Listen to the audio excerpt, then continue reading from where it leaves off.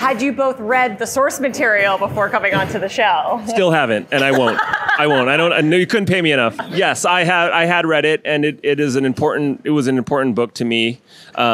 And there's nothing like it. It's really, and then meeting Gene, I met him on a panel at Netflix, actually, just for Asian American representation.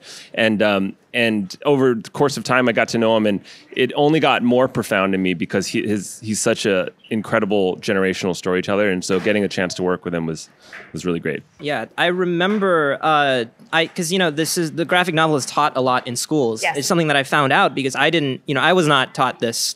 This was not part of my curriculum in Northfield, Minnesota.